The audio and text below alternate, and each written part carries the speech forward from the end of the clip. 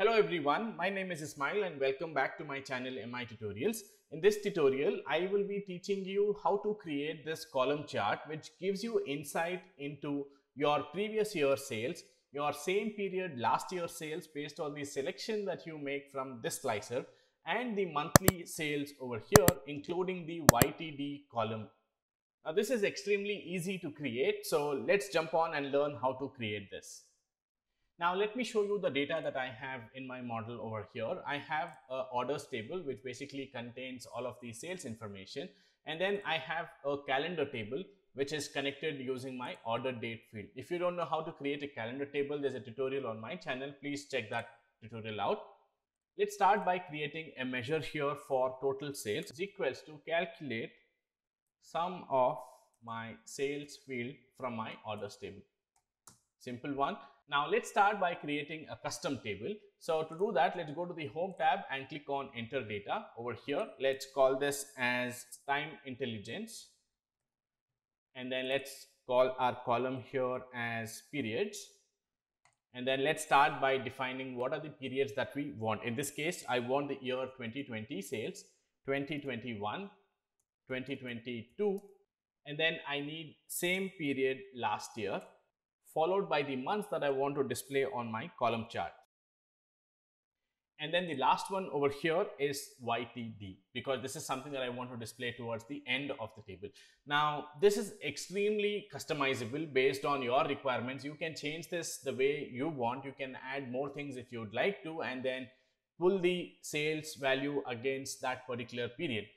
And then let's add another column over here called as order. And then let's start by assigning numbers to the months over here. So I'm going to start by 1, 2, 3, 4. Now I have assigned all the numbers here to the months, and for YTD I'm going to assign the number 13 over here. For same period last year, I will assign the order as 0, and for the years over here I'm going to go negative and say -2, -3 over here, and then I'm going to click on load. So once this is done, let's go back to our data view over here, and then let's head over to our time intelligence table, go to periods and sort the column here by order. And now let's start by creating a new measure over here. This is going to be our base measure. So I'm going to call this as custom sales is equals to, let's start with the switch statement, and then I'm going to type in true over here. If this is true, comma, on the next line, I'm going to type in my selected value from my time intelligence and order column less than 0, which means that I'm referring to all of the previous years over here. What is it that I want? If it is less than 0, I want to calculate my total sales, comma, where the year from my calendar table is equals to selected value from my time intelligence period column. I'm going to close the bracket here, close the bracket again, and then press enter. So let's see if this is working. So let's go back to our visual over here. Let's start by adding in the periods in our x-axis, and on the y-axis I'm going to add the custom sales. It says it cannot display the visual. Let's check on the details. It says that I cannot compare the type integer with the type value of text. So what is happening here is the year in my calendar table is a whole number data type, and in my time intelligence field, the periods here is a text. So let's quickly change the year to the data type of text. We will see that this has now started to display the results here for the 3 years. And now let's come back to our custom sales measure, and let's start building the measure to display the rest of the periods now.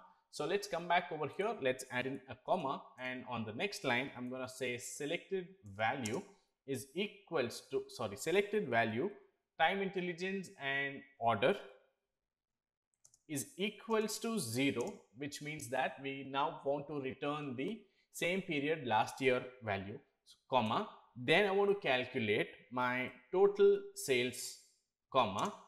I'm going to use the function same period last year and pass in my date column from my calendar table. I'm going to close the bracket here and confirm to this. And now you see that our same period last year column has started to appear. So let's quickly add the others as well now.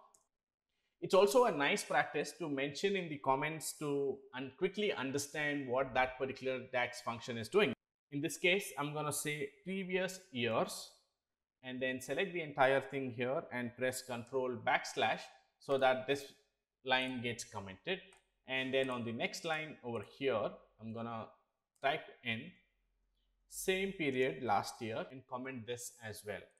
And now let's continue with our DAX over here. So now I'm going to calculate the months over here. So I'm going to type in months, Ctrl / and then followed by selected value from my order time intelligence and order field is greater than 0, and my selected value from the time intelligence and order field is less than 13, then I want to calculate total sales, comma, filter. I'm going to pass in my calendar table over here, comma, wherein my month number from my calendar table is equals to max of the orders from my time intelligence table. I'm going to close the bracket here once, twice, and thrice to close the calculate function. The last one that is remaining here is the YTD function. So I'm going to say selected, forgot a comma over here. So my selected value, time intelligence order is equals to 13. I want to calculate my total sales, comma, wherein my year from my calendar table is equals to max of year from my calendar table. Close the bracket once, twice to close the calculate function.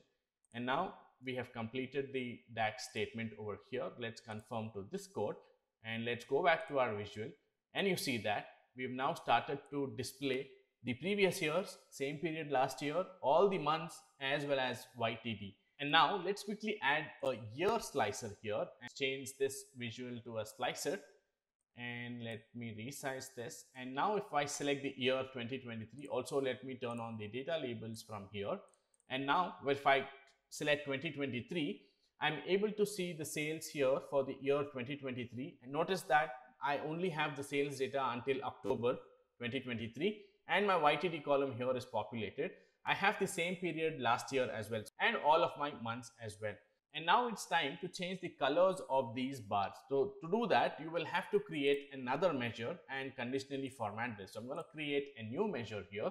I'm going to call this as format is equals to, we can start by typing in a switch statement again followed by true, comma, my selected value from my time intelligence and order field is equals to 0, then I want this particular DAX to return a particular hex code.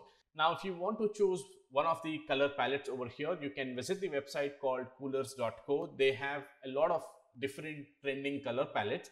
And then if you like any of the palettes over here, all you can do is select open palette and hover over the colors that you want. For example, this one over here, you can simply click to copy, come back to Power BI, type in the hash followed by the code, close the quotes and then followed by a comma, and then type in the next value over here, which is selected value. So to keep the tutorial short, I've just copy pasted the values over here, which I had already created. And then I'm going to click on confirm. So once this is done, what I will do is I'm going to click on the chart over here. Let's head over to the format tab. Oops, I don't have the format tab here. I'm going to click on the format tab and then head over to columns and then click on the FX button over here. From the drop down, select field value, and from over here choose the format field that we just created and then click on OK. And now you see that our colors have changed now. You can also create the dynamic title over here based on the selection that you make from this slicer. If you don't know how to do that, there's another tutorial on my channel. You can watch that as well. So this is how you can create this dynamic column chart, which gives you insight into the sales of your previous years, sales for the same period last year, and the months including the YTD. So that's it guys in this particular tutorial. I hope you enjoyed this tutorial. You learned something new today. Please consider subscribing to my channel for more such tutorials.